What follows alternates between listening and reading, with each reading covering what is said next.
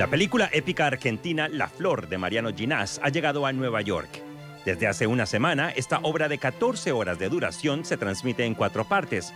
Las 2 primeras han concluido su ciclo y a partir de ayer, las 2 restantes están en Film at Lincoln Center hasta el 14 de este mes. Más adelante llegará a otras ciudades de los Estados Unidos. La pieza se realizó en un periodo de 10 años. Se filmó en 3 continentes y es actuada en español, francés, ruso, alemán, sueco e inglés. Contiene 6 episodios de diferentes géneros y estilos narrativos. En el elenco participan Elisa Carricajo, Valeria Correa, Pilar Gamboa y Laura Paredes, ganadoras del premio a Mejor Actriz en el Festival de Cine Independiente de Buenos Aires. La Flor tuvo su lanzamiento en la última edición de esa muestra. Allí también triunfó como Mejor Película Internacional.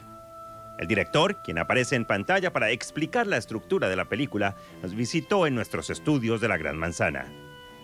Mariano, bienvenido. ¿Cómo estás? Muchas gracias. Bien, muy bien. Hace calor.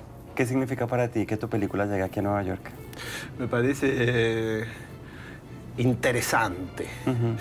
Ya había estado en Nueva York, en el Festival de Cine de Nueva York, ¿cuándo es? En agosto, creo, en septiembre. En septiembre. Ya había estado aquí, se había dado también en este mismo lugar, pues esta es la primera vez que se ve por fuera de un festival, digamos, para el público. Ya en salas. Claro.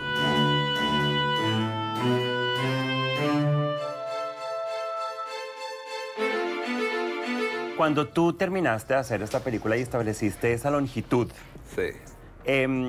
¿Cómo te gustaría, cómo es ideal para ti que nosotros, la audiencia, la veamos? ¿Completa las 14 horas o que la veamos en tandas? Es interesante. Hay algo que es muy interesante, que es que al ser una película tan grande, tan larga, de una extensión tan desproporcionada con respecto a lo que son las películas, ha pasado. La película se ha visto mucho en muchos lados, se ha visto en Francia, creo que el lugar donde más se ha visto es en Francia, más todavía que en Buenos Aires, que es de donde vengo yo y donde la película fue hecha. Pero bueno, en Francia se dio como una película normal, digamos, tuvo un lanzamiento, pero también se ha dado en otros lugares, en Suiza, bueno.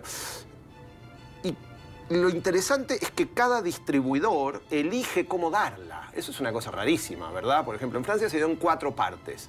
Aquí se da también en 4 partes, pero las 2 primeras partes se dan juntas, creo. Sí.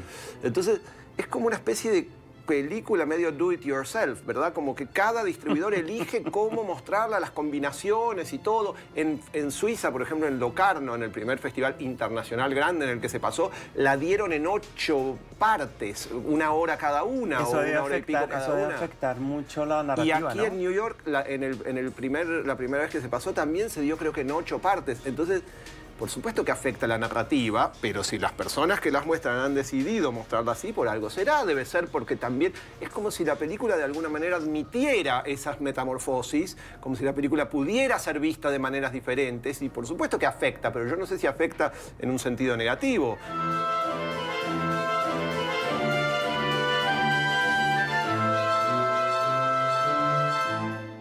El tiempo hace mella, nos marca de alguna manera. Sí. ¿Qué diferencia entre el realizador que comenzó esta película y el que la terminó? La principal diferencia, aunque esto parezca una obviedad, es que el realizador que empezó la película no había hecho esta película y el que la terminó sí. Y eso es una cosa muy grande, digamos. Eso es filosófico, tal vez, ¿sí? Bueno, puede ser, o no, o simplemente anecdótico. Pero después de eso hay algunas diferencias que no están, y uno podría decir que están. Por ejemplo, una diferencia muy linda, sería muy linda que esta nota fuese vista por mis amigas, es que, por ejemplo, si yo tuviese que imaginar ahora una película con mis 4 compañeras, la haría sin titubear. Y entonces uno podría decir, no, bueno, ya no las quiero ver más, estoy agotado, no quiero. No. Podría empezar de nuevo a hacer, hay un aspecto en el cual no tengo ningún agotamiento con respecto a esta película y siento que a todos nos pasa, que si tuviéramos que decir, bueno, si de pronto la película se quemó, a ellos, por ejemplo, que tenían los distribuidores que tenían el único archivo, desapareció y hay que hacerla de nuevo y nos dan dinero para hacerla toda de nuevo, creo que todos estaríamos felices de hacer la película nuevamente. En muchas cosas que he leído de la película se escribe que es sobre el amor y la locura.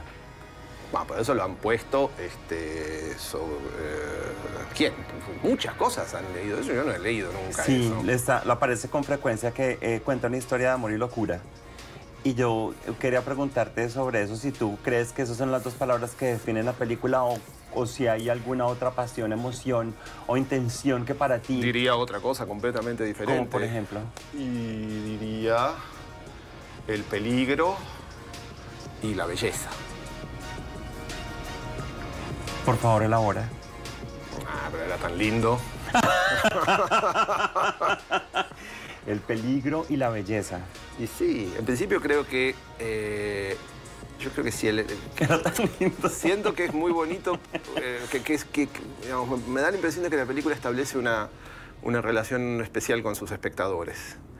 Y creo que los motivos que generan esa relación tienen que ver con esos dos elementos.